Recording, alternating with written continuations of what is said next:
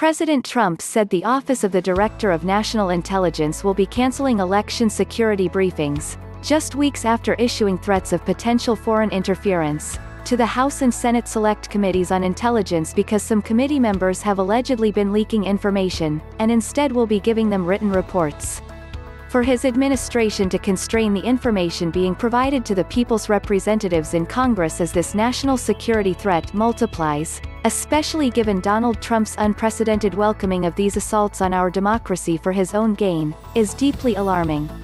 This should be reversed immediately, Biden spokesman Andrew Bates said in a statement to CNN Saturday.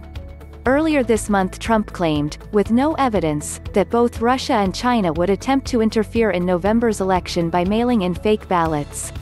Trump, who has for months falsely claimed that mail-in ballots would lead to widespread voter fraud, has also compared the Democrats' call for increased mail-in voting amid the coronavirus pandemic to Russian interference in the 2016 elections.